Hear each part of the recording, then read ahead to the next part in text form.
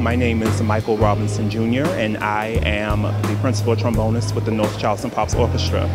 I'm originally from Charleston, South Carolina, graduated from Burke High School, and I started playing trombone in 1992 when I went to C.E. Williams Middle School under the late Levy Odell Gilliard.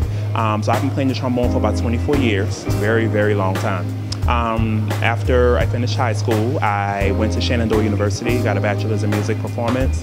Then I went to Cleveland Institute of Music and got a master's and an artist diploma, and I completed a doctoral of music arts degree from Michigan State University last year. This journey for me has been great.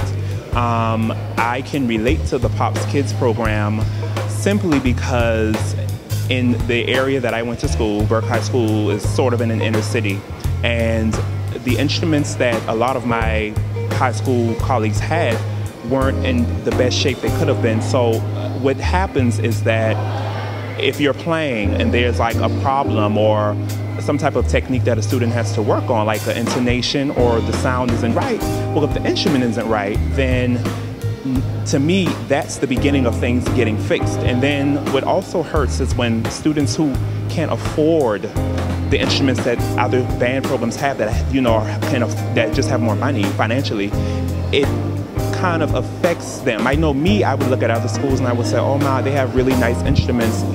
I wish I had that instrument, or how did they get that instrument? So what the Pops Kids program does is it allows everybody the same opportunity to have access to the same type of instruments, great instruments that other schools have, and it makes them feel better about themselves and about their playing, because I know when I have a great instrument, it changes my whole attitude. I'm like, oh my God, I sound wonderful.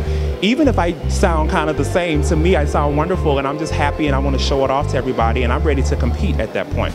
So we ask everybody to please get out and donate to the program. It's very, very, very, very, very vital to music education, and it's just a great opportunity for the schools in general and the kids to just have great instruments to play on. It's just very, very important.